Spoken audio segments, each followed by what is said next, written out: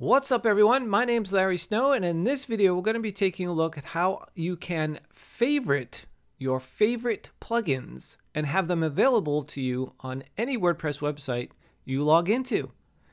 And that's coming up next, so stay tuned.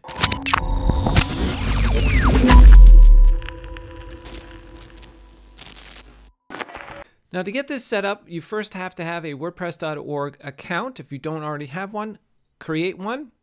If you do have one, you'll need to sign in. Once you're signed in to WordPress.org, go under the Plugins navigation tab here, and then search for all your favorite plugins. Now this is probably going to take the most time here because you have to search for them, find them all. Maybe you have the URLs, etc. But this is going to take a little bit of time. And once you find your plugin that you want, I'm over here on Theme My Login.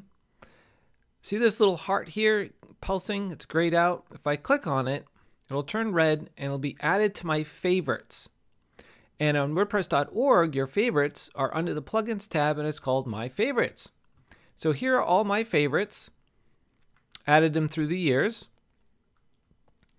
Now, if I'm going to log into a website and maybe you're a developer or a designer and you have a set standard of plugins, for security, for safety, for functionality, you have all these set of plugins and you want to use them on every website you build, or maybe you're just using one WordPress website and you transferring the stuff over to another one and you just want to install the same plugins. This is where these favorites come in handy.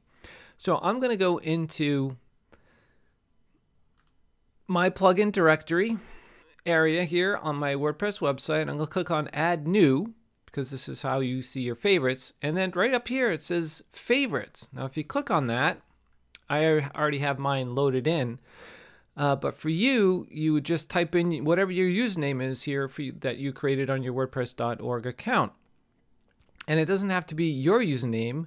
Say that if you want to use my favorited plugins, you can use my username and put that in here too. So that's a nifty little trick.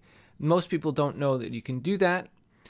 And so you just click on that, get favorites, and out they come. And now you can quickly install and activate all of your favorite plugins. Thanks so much for watching this video. If you enjoyed the video, make sure you click the like button because that lets me know that this is something that you're interested in to learn more about.